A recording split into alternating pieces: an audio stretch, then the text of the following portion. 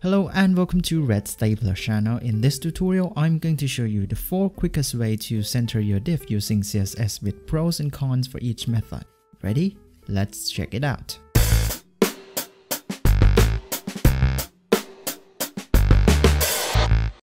The first and most simple method is to use a flex layout. Simply add display flex and justify content center for horizontal justification and align item center for vertical alignment.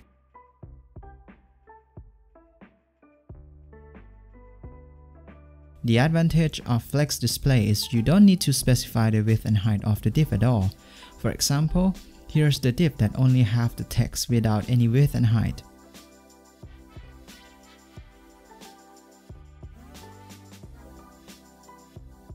Flex layout is the quickest way to center multiple elements in a single div.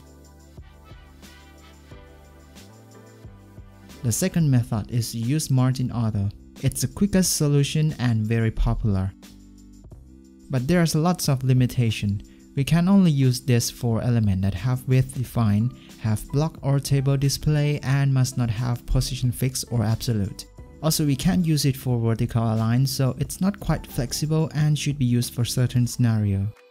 The third method is to use a combination of text align and inline block display. Simply add text align center to parent div and set the child div display to inline block. This will force our div to behave like inline element and therefore subjected to text align center. The difference between this method and margin auto is we don't need the width to be specified, but still you can't use it for vertical align. The final method is to use the 2D transform.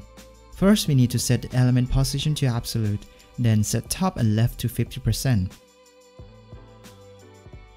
This will move the div to the center of the screen, and then add -50% translate for both X and Y to offset the element size.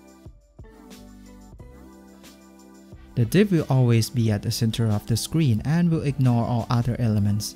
Very useful if you want to use your div to overlay others, but still you will need to define width and height of the div to make this works. So that's all for this tutorial. If you love this video, don't forget to like or subscribe to support us and stay tuned for the next update. Thanks for watching and see you next time. Bye!